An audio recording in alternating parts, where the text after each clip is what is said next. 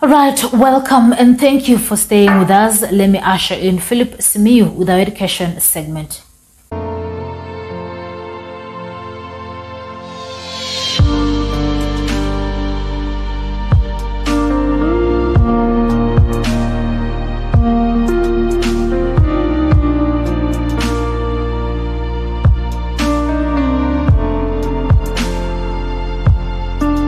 Mukingi Secondary School, headed by Mr. Wamalwa, has become an academic threat to surrounding secondary schools in Sabata Sub-County, Vihiga County. My name is Wamalwa Magda. Currently, I'm the principal of Mukingi Secondary School. Mukingi Secondary School is located in Sabatia Sub-County in the wider Vihiga County. Not very far from Bale Market. I came to this school in the year 2021 February on transfer from a school in Kakamega County. Since I came to this school, we've had quite a number of activities and programs for the school, all in an effort to ensure that the school actually progresses. In terms of academic, when I came, the school had a mean of 3.04. Soon after coming, I landed in this school, and shortly thereafter, after 1 month, we sat for KCSE exams, and the performance wasn't so good. There was some slight achievement in terms of mean score from 3.04 to 3.46. That in our KCSE exams, in the month of March in the year 2022, where we achieved an improvement in the mean score from 3.46 to 4.09, we managed to take 10 students to the university. Earlier on, the exams we did when I had just come to this school, we were not able to take any students, but so we were actually able to improve a great deal by being able to take 10 students to the university, and quite a number of students who had C-plane also qualified to go to middle-level colleges. That is a big stride for this school. The school has outshined other sports giant in Sabata Sub-County in leg ball, athletics, music, among other games. We do participate in co-curricular activities.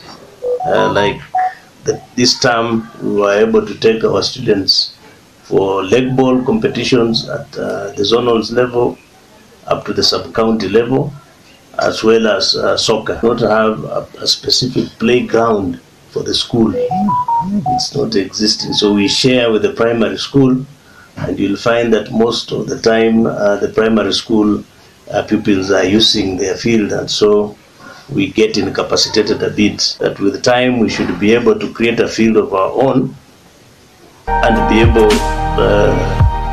do our level best to see that our learners are also involved fully in co-curricular activities.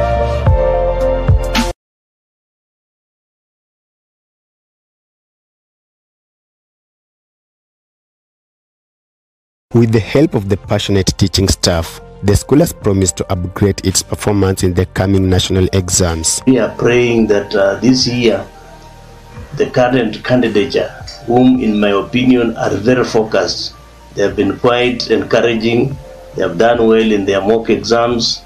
They are always in school, quite focused. I'm hoping that they will continue in the same spirit to ensure that the mean score for this year actually improves from compared to what we scored in our last KCSE exams. So we've continued to work hard to try and see how we can improve on academic programs for the school. Among some of the things we do, we normally invite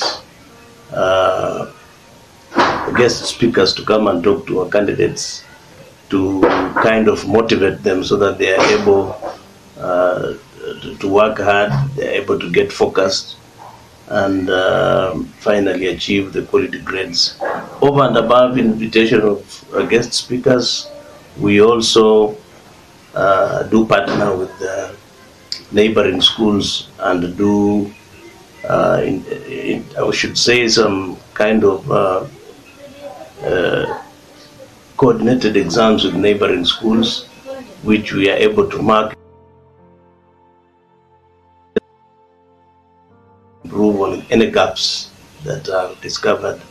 Mr. Wamalwa has appreciated the board members for the support given to school. I want to take this opportunity to also thank colleagues and partners whom we work with, most importantly the Board of Management. It has been quite instrumental in ensuring that the school programs are running as set out early every year. We normally have board meetings at least 3 times in a year. Among us, the challenges that we also face here majorly is water. We do not have a reliable source of water for use in school. So we majorly rely on rainfall.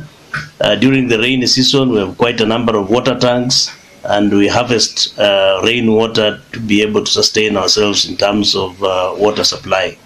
But during the drought season, we have a big challenge. We are not able to get water, and so at times we are forced to use our learners to fetch water from a neighboring stream.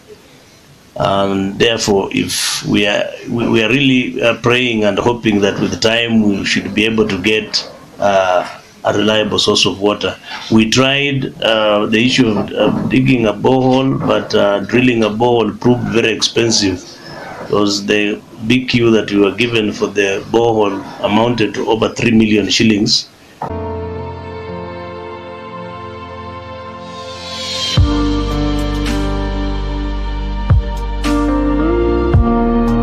For Prime News Education segment, I'm Philip Simi.